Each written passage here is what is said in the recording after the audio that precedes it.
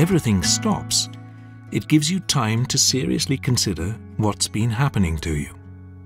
This can often lead to a big drop in your spirit, leaving you feeling depressed and uninterested.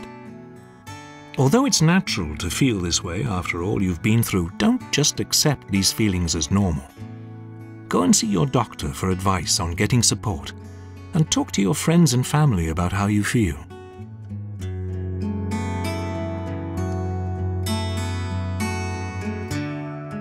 I don't really know what depression is.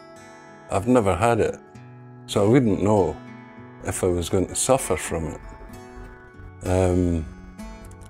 But people can project apathy, and that's where the dark cloud can be. If there's no positive feedback from people, you know, and it's all doom and gloom.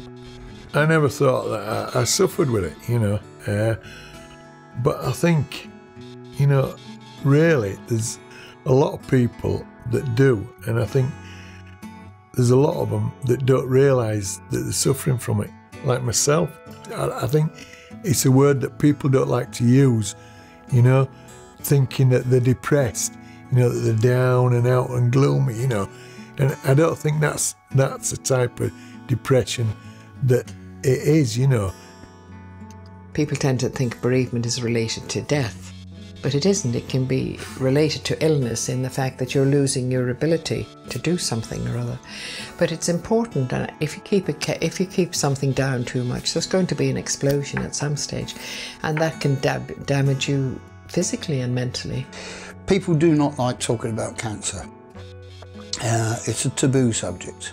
They don't like using the word cancer. They will say your condition, your disease. They will use all these euphemisms, but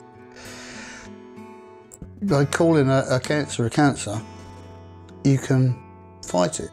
I think even just discussing it with somebody gives you another perspective on it.